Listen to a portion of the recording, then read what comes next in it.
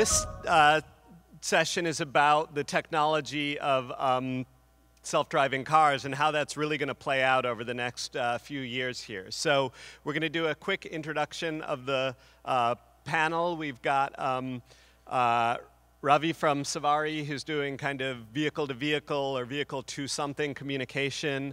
Modar from Eyeris, which is using a lot of AI for discerning information about people. And Louay from Quanergy, which is one of the premier LiDAR companies. So we'll start with just very quick introductions, and then we'll switch into the questions and the topics. So Ravi, if you'd like to just give a quick bio. Hi. I'm Ravi Puvvala. I'm founder and CEO of Savari. We are a V2X sensor company focusing on vehicle-to-everything communications. As you know, that the penetration of Wi-Fi and cellular chipsets into cars is still about 25%. As we see that most of these modems are currently used for connectivity, and we are looking at repurposing them to do for active safety, mainly for crash avoidance and other applications. Hello, everyone. My name is Modar Alaoui. I'm a founder and CEO of Eyeris. We do deep learning-based in-cabin vision AI for driver and occupants monitoring. We go beyond face analytics to activity recognition and action recognition, et cetera. Been doing this for a couple of years, and we believe this would be critical for what's soon to be known as the third living space after homes and offices. And I'm Louay, Eldada. I'm the CEO and founder of Quanergy.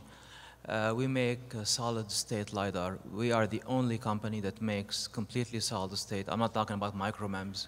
Truly solid-state LiDAR that's high performance, very high resolution and accuracy, reliability. It's all silicon CMOS, no moving parts, and is really low cost. A couple of $100 in volume. It's still only several $100 if you buy a single unit. We provide the most capable eyes, and we just heard about the brains and the communication, so we have a good mix here. Okay, great. So maybe, Louay, I can start with you and just get your perspective on what does the next 3 or 4 years look like on the road, and how does all this technology, like there's a lot that is in labs on experiments, under special permit, but when we talk about actual consumers getting in cars, how do you think that looks over the next few years? And what's the first thing that happens? What's the first thing that matters? Yeah, you can already get level 2 automation, which is advanced driver assist. In my opinion, the industry is going to skip level 3. It doesn't mean no one is going to do it, but generally. Level 3 means you're expected to react frequently. So if you take a nap, if you're texting, it's just not realistic to expect whoever is sitting in the driver's seat to react frequently. It could be a few times per minute. So the industry is going to go directly to level 4. And level 5 might take till 2025 or beyond. So level 4 is my short answer to the question.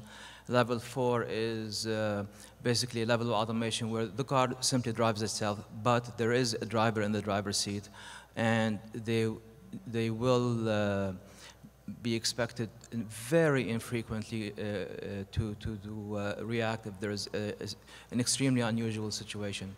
That level makes sense, because level 5, which is truly driverless, where a vehicle without a human being in it comes to pick you up, it goes to park itself, it drops you off, and you can take a nap in the back. That's going to take a lot of development, especially on the software side. The brain has to be just almost as good as a human brain in terms of making decisions, making the right decisions. It can be fast, but it has to be right. Okay, so for level 4 that you say is coming, is this, do we need new laws, or we're just doing it under driver assistance laws? Well, level 4 does need laws, does need support, but not the same as level 5. It's easier to pass those laws because you do have a human being in the driver's seat. It's going to happen next year, 2018. We know exactly which car makers have those plans. Okay, How about Ravi, Louay? What are your thoughts on this? How does the technology affect the road that we're all driving on over the next few years?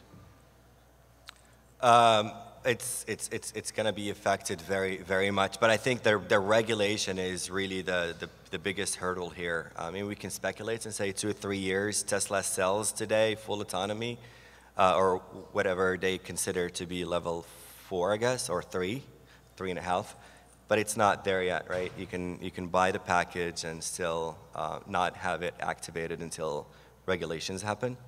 I think it's going to take some time for all of this to be well understood, well documented. It's going to take a lot of mishaps before some regulations will occur much quicker than we expect. But there is no question that this is evolving, and level 3 will be here by the end of this year. Level 4, like Louay mentioned, is actually in production or slated for production for 2018. And a lot of others are expecting level 5 to be ready by 2020. I'm always very cautious about that because what makes it technologically possible doesn't necessarily make it a product. And so for it to be a product, it's an entire ecosystem with regulations, roads, insurance, and a whole lot of things. All right. So Ravi, what do you think about the product? Like, what products will come to market? The product is going to be more of a semi-autonomous car or a fully autonomous car that's going to be integrated into the system, right? I just wanted to add one more thing about the regulation framework. We have cameras and LiDARs, which are the remote sensors, but in order to achieve full autonomy, you have to have a cooperative nature between all the cars and the infrastructure. And this is one of the things that our company is focused on, is building this communication framework. And NHTSA has just passed a rule-making process to mandate every new car by 2023 should have a communication sensor integrated into it. And this is one of the things that V2X is all about, is to repurpose this spectrum that's been allocated to have cars to communicate with each other. And these sensors are very critical to kind of create the redundancy that's needed in the sensor fusion mechanism. Okay, so I've got a question for I don't know whom, but like my feeling is that if you have really good level 2 autonomy, meaning it's just driver assistance, but it's superhuman driver assistance. For the consumer, let's say I buy a Model 3 next year or something, assuming the software progresses to where some people think it will, why do I really need anything more? Why do I need yeah, I can't go to sleep, I need to keep my hands, but don't I get just like 80% of the benefit from a car where I don't have to think about driving, I don't get into accidents, I don't have to worry about anything? Where's the value for the consumer? Is it really in level 5 or is it in level 2? Level 2, some benefits that you do not get at all in level 2 are productivity. You're not supposed to be texting or emailing or doing anything at all. In terms of basically stress level in stop-and-go situations, you're still completely driving the car. Just it's giving you alarms when you drift out of the lane and such. So really the main benefits we talk about in terms of revolutionizing the future of the automotive industry are not realized at level 2. Okay. The best example is, in the Bay Area traffics, who would not like to have automatic braking, right? You're always going back to back on Highway 101 or 280. It really allows you to be able to, if you are distracted for a second, and having the car to be able to brake on your behalf is a huge benefit. Yeah, I agree. I mean, level 2 has been around for a year or more, at least from the Tesla standpoint. Anybody that owns a Tesla knows exactly what they can expect from level 2. You're still tied to the drive-in task. You cannot multitask. You cannot do any of these things. And obviously, you want to have more time to do more things if you can have a machine do the drive-in for you. So any level higher than level 2 would be nice to have. A level 5 would be ideal, but obviously we're not there yet. So Like Louay said, I think level 3 will somewhat be skipped. At least there is one manufacturer that's skipping it publicly. They talk about it all the time. But what most people are expecting or are probably excited about is level 4 because it's achievable. You still have to be behind the wheel, so it's not like that scary kind of moment. The car still has a steering wheel and a pedal or multiple pedals, but it does most of the driving for you. So it's the reverse of level 2 where you need to do most of the driving. And I think that's kind of what, when people refer to autonomous driving, that's really what they refer to, at least realistically, knowing when that will happen, from which vehicles, which manufacturers, where, which geography, etc. And I think it does make a whole lot of difference to have a vehicle with level 4 as opposed to level 2. Okay, great. So let's switch tracks a little bit and talk about kind of the ecosystem here. As Professor X kind of outlined, you've got all sorts of things. You've got sensor makers, you've got car makers, you've got software, and different flavors of software. Like, how does this play out? Is this going to end up being like more like an Apple Surface model where everything's integrated under one manufacturer, under one stack, even like same company? Or is it more like Windows, Android, mix and match different solutions? And like, can both of those exist together? Can they compete against each other? On the tier 2 level, so on the component manufacturing level, there will be multiple suppliers. On the tier 1 level, each tier 1 meaning automotive suppliers of the likes of the system integrators, basically Delphi, Bosch, Continental, they would provide a full system that includes all of the different sensors that come from different suppliers. I'm going to add that all types of sensors that we talk about, except the ultrasonic sensor, will, for the foreseeable future, all be used. It's not going to be LiDAR or camera or radar. It's going to be all three of those for the foreseeable future. It's just a matter of which does what. Right, there's no doubt there will be a lot of consolidation as it is the case in every industry and as we've seen over the last couple of years. And obviously that's kind of what's sparking innovation and competition, et cetera. But there are some the 4 horsemen or 5 horsemen in automotive tier 1 suppliers, the Bosch and Delphi and Denso and Conti, and these are the guys that actually almost decide what goes into the vehicle, or at least present with a lot of conviction what needs to go into the vehicle for which model. But there will be a lot of consolidation from the tier 2 level, from the suppliers to the tier 1 level. Those are other components manufacturers or software guys, etc. The model will not change dramatically from what it is today. There will always be OEMs. Maybe there will be some consolidation there. There are a lot of OEMs that have not announced any autonomous plans yet. Think about Mazda and think about some other ones. And so, either they're thinking about licensing something from one supplier or from one tier 1, and all of a sudden they have what they need because they already have distribution. Or maybe they're behind the wheel for reasons that we just don't know.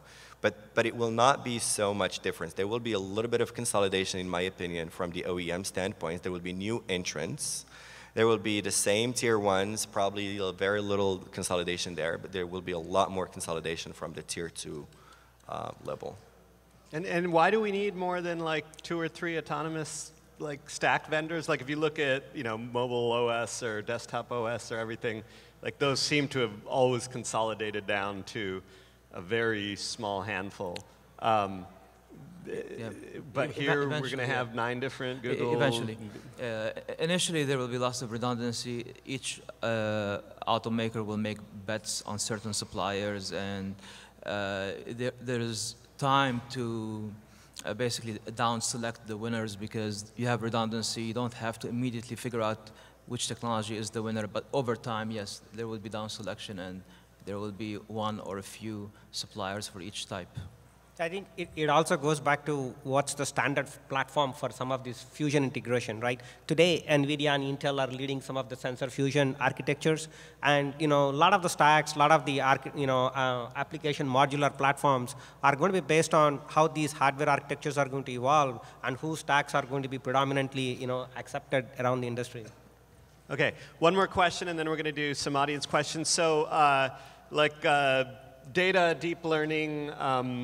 Obviously, this is a big part of what everybody's touting as a key component in terms of the advancement of this. How important is the data? Is there a critical mass after which you kind of have enough and you don't need any more? Or does the one who just get the most gazillion miles end up being better? And how does data play out into the whole mix of things?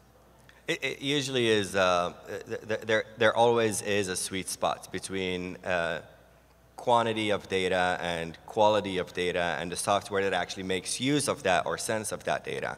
I wouldn't say the companies that will prevail are the ones that are going to have the most data or have driven 1 billion miles, or I mean that's just at some point it just reaches ceiling from a technology standpoint.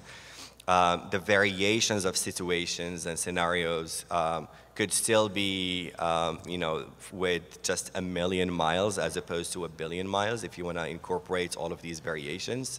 Therefore, the quality of the data matters a lot. But isn't that on one hand you're saying, oh, level 5 is going to take 20 years, and the other hand, oh, I only need 1 million miles to get everything down. Isn't the edge cases what you really need that much more data for? Level 5 is not going to take 20 years primarily because of the lack of data. Self-driving cars is a solved problem today. Actually, it's being solved. It's a solved problem. It's the ecosystem around it that really needs a lot of additional inputs. The cognition, whether you will hit the pedestrian or just go off the cliff, and there's a lot of these things. It's not the fact that the car can drive on its own is what makes level 5 difficult. It's the actual cognition and everything around it from the ecosystem. I truly believe that data is great. It's the fuel for any software, but I don't necessarily agree with the idea that whoever has the most data basically will have the best performing software or technology at all. I think if you go back and look at how much data is being generated by these autonomous cars every hour, I've seen some statistics which says 20 terabytes of data being generated every hour on these cars. So now the question comes down to, is the computation is going to happen on the car or on the cloud? So there's always going to be a trade-off between how much computation can be done inside the car versus the cloud. And I think this is where a lot of the data analysis in terms of what algorithms really function very well and doing a post-mortem in terms of what would be a better algorithm to replace some of these. Okay. Maybe I would add one thing that there's different schools of thought about collecting data and deep learning and having that be the fundamental approach to decision making. So some people believe in pushing that to an extreme level and just keep teaching the algorithms how to react based on trillions of images.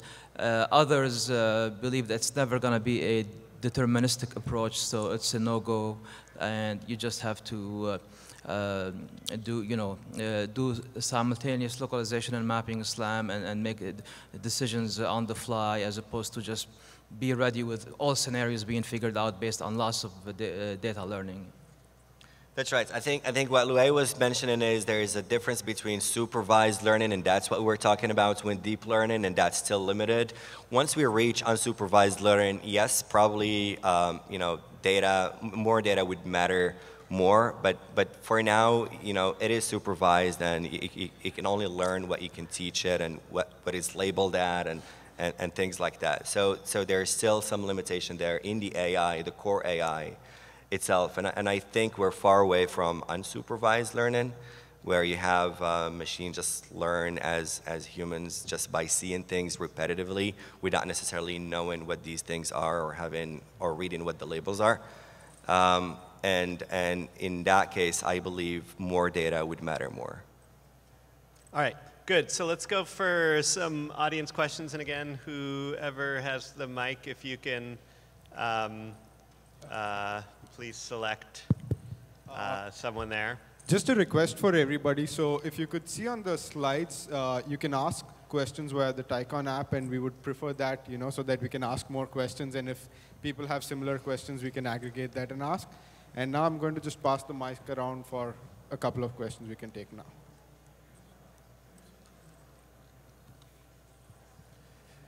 Hi, my name is Mohinder Sika with Sensitel. So I have a two-part question. First is, how do you stop the, let's say, kid, putting up a stop sign and fooling the network in the car? And the broader question is, because of those reasons, do you think the self-driving will actually happen more in constrained environments, such as in trucks and in closed areas like campuses rather than in public roads? So, I mean, one of the use cases for self-driving nature, there's a company called Peloton, which started off with focusing on platooning. So 80% of the traffic, especially on interstate highways, is commercial trucks, right? And the notion of platooning is about making sure that the lead car can do the main driving, and the cars that are following it can follow on whatever the actions that the lead car is trying to do, right? They have shown significant use cases about how much fuel can be saved, how it can be efficient. So this is already being applied and been tried out in on interstate highways. So definitely it's going to be in a more controlled environment. First it starts with the commercial trucks, and also in some smart cities where they can kind of corridor off on how to set up the infrastructure to allow self-driving cars to work more cordially. Yeah. Hi, I'm Rakesh Vaidyanathan. I have two quick questions. One is, what's your go-to-market model, which is, would you license your technology to, let's say, tier 1, tier 2 companies outside the United States in some cases? Second is, do you have a retrofit model where existing fleets, can they use your technologies, any of your technologies, to achieve a certain level of autonomous driving? I think all of us here are set up as tier 2 suppliers, because we provide our technology to be licensed and integrate with an automotive tier 1 like Delphi, Denso, and Bosch. When it comes to aftermarket technologies, it depends on the combination of the sensors being used to build an aftermarket system. You can build an aftermarket system with the combination of a camera, LiDAR, or any of the 3 sensors that are right here, right? So it goes back to what is the purpose of the aftermarket platform. Is it just doing the fleet management? Is it just doing the data collection? And the consumer-oriented aftermarket has a completely different purpose. But yes, it's more of a licensing and a tiered integration.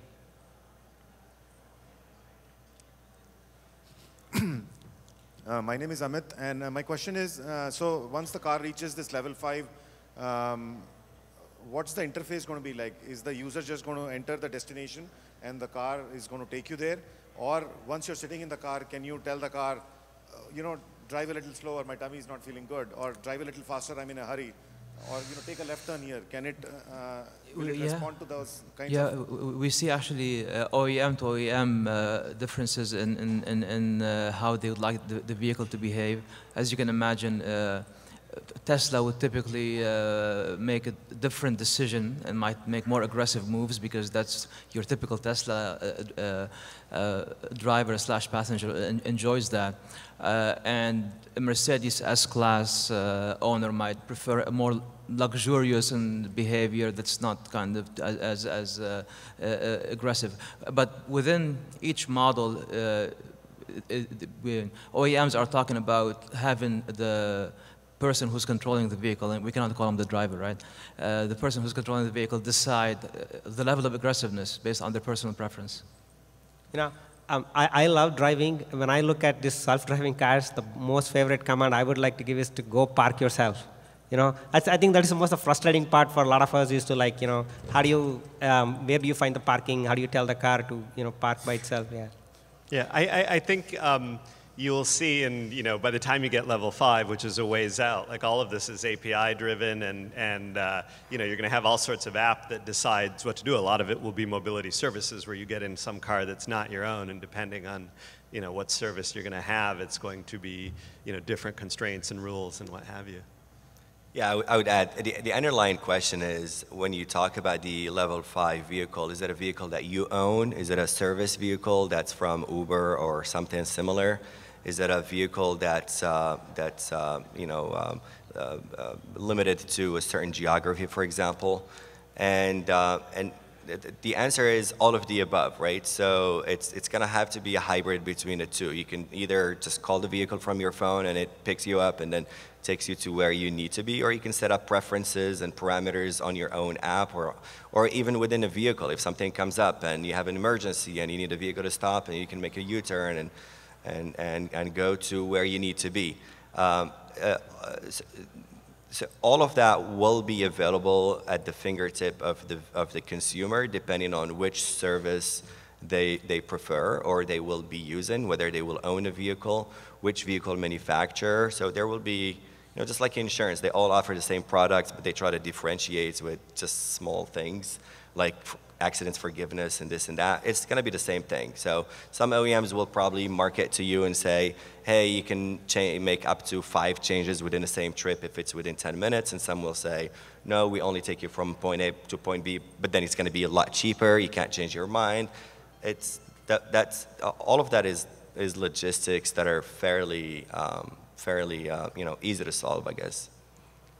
And speaking on mobility, do you think the current leaders in mobility will survive the transformation to autonomy? Is that like a big change, or is that like a simple thing for them? It will be a transition to what it's known today, or will be known soon as the ridership economy. So it's not going to be, autonomous vehicle industry, or it's just going to be a ridership economy. And it's not just going to be for vehicles alone. It's going to be for a whole, any autonomous machine or system, basically. And that's going to be a new economy where the average number of occupants will be higher, per vehicle will be higher than it is today. Obviously, you will see less congestion, more people per vehicle. There will be new services inside these autonomous vehicles, and it will be somewhat of a pivot, in my opinion, from the car-sharing companies or any company actually that's operating in the mobility space today to kind of shift over to serving up that ridership economy. Because at the end of the day, once the vehicle is driving on its own and the roads and everything else is figured out, the insurance is figured out, then the focus is on the people and who is inside the vehicle. How to accommodate them, how to provide the best service, how to make sure they are comfortable, and how you can measure them, how you can make money out of them, and how you can offer services that are hyper-targeted based on who they are, what activity they're doing, what emotions, what gender, what age group. All of that good stuff. So in my opinion, everything soon, or as soon as we start figuring out what as soon as we have somewhat of a close idea about when level 5 will hit, everything will shift to what would be a ridership economy, in my opinion. Yeah. So it sounds like there's no privacy issues there at all. But okay, next question. Nishit Desai here. I'm a lawyer. We specialize on the regulatory side of autonomous vehicles, and we try to prepare ahead of time. I just want to question, is it likely that in about 10, 15 years or otherwise, the same car will not only go on the road, but also go in the skies, which we talk about flying cars, and also swim in the ocean? Today we have 3 different sets of legislations or regulations. One on the road, Vienna Convention on Transportation, on the air law, and also sea law. We need a convergence law now for the vehicles. And do you see that? I've heard a lot about flying cars, and we have studied a lot on that, and also autonomous, but not on the cars that swim. So same car can go in all 3 directions. Is there some movement on that as well? There is. We see all of the above, and I would add the underground roads, not just the surface roads. Yeah, there are a number of companies developing flying cars, whatever you want to call them. They call them drones that carry passengers, whatever you call them. It's a vehicle that carries you and it is autonomous. That's going to happen. That's going to happen. We have customers in that space. We support them with our LiDARs. Yeah. No, talking about the swimming cars, right?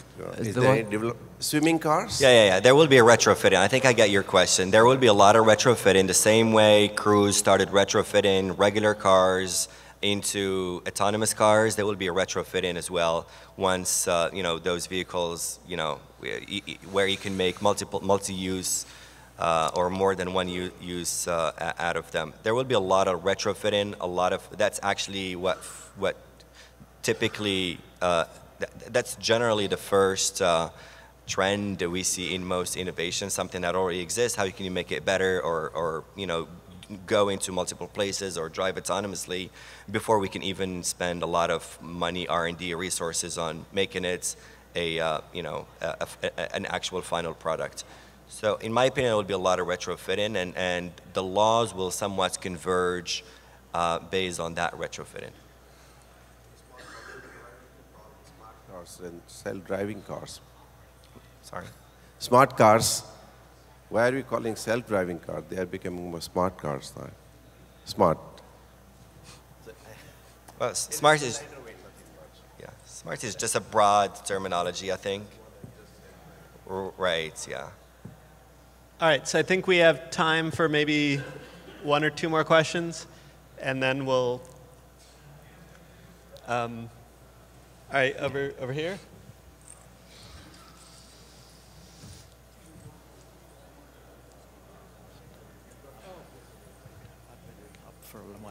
This is a question for Ravi. Ravi, you mentioned V2X. What can you say about the attention being paid to security? Because then, in terms of V2X, if it includes V2V, if there's any malware, danger to be, downloaded into the car, are you addressing that in your systems? Sure. So today, all the communications that happen between the cars, we process the data and we provide warning mechanisms to the vehicle. Right? The only data that we write into the car is about the feedback mechanism that there's a potential collision, on the same lane, or when you're trying to change a lane. So a lot of the communications in the V2X domain is based on PKI. Every message has a security certificate that ensures that the authenticity of the origination of the message, right? The framework also has a security credential management server managed on the internet. So that's the one that is actually coordinating who is the bad actors, and how do we make sure that the cars that do not have the right certificates are repudiated. So this is not a mesh network that we are creating. We are not trying to become a gateway of any data that can be passed from one car to another car. This is more of a single hop mechanism where the data is processed and it's only given as a feedback. We can do the actuation, but that's sort of the next stage when we go into level 4 and level 5. So today there's a lot of restriction in terms of what can be read and what can be written into the CAN bus. And most tier 1 suppliers have a secure CAN layer. So we are reading a lot of the data. We process the information coming from outside the car, but what we provide back to the vehicle is very limited. It's very restricted. Okay, great. So we're going to wrap this one. Thank you very much, Ravi, Modar, Louay, and they'll all be in the back afterwards if anybody has questions to ask them. And then we're going to switch on to governmental and regulatory panel shortly. So thank you. Thank you, Rahul.